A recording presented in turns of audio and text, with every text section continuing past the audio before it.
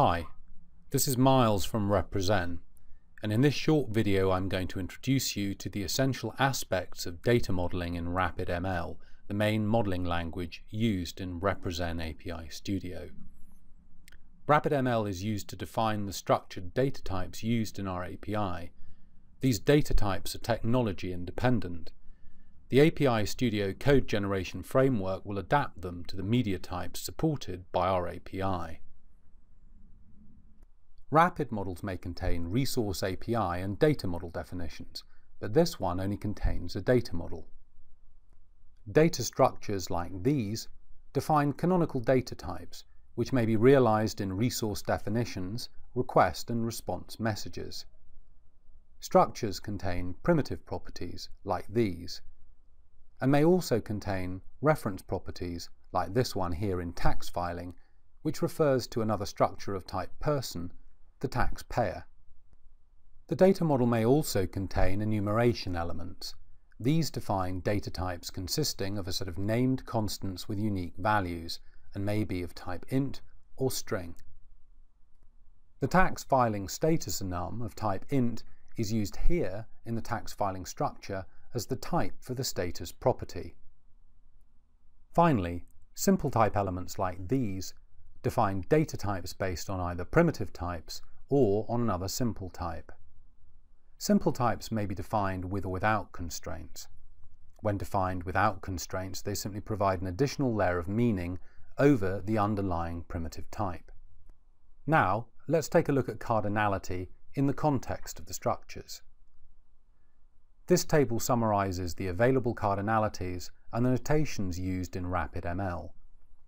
If nothing is specified, the default cardinality for a property is 0 or 1, meaning optional and single valued. We can indicate this explicitly using a question mark or using the long form like this. Optional multi-valued cardinality is indicated like this. We can also make a property required. If there must be exactly one occurrence, we indicate it like this. And one or more occurrences is indicated like this. We recommend you avoid making properties in structures required, as this limits flexibility in realization. If a property is required in the data structure, you cannot make the property optional in the realization, so it's best to leave it up to the API to decide if a property is required or not.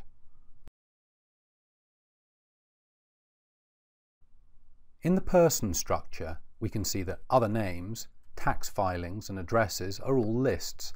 They have a cardinality of 0 or more. In Rapid, you can apply 4 types of constraint to primitive properties. The year property in tax filing uses a numeric value range constraint. The currency property uses a fixed string length constraint, and the jurisdiction property uses a bounded string length constraint. Note how the optional fluency keywords are not in bold. These words don't change the meaning, they only make the code more readable. We can also have regular expression constraints like the one we have applied here to the Social Security number field of person. The R prefix indicates that this is a raw string literal. We can now use the simple types defined in our model to simplify and add extra meaning to our data structures. These simple type definitions are reusable and contain the same constraints that we previously applied directly to primitive properties in the structure. In the tax filing structure, let's change the type of the jurisdiction property to tax jurisdiction, and make the year property day of year. And finally, let's make the SSN property in person Social Security number. Thanks for watching this quick overview of data modeling essentials in RepreZen API Studio.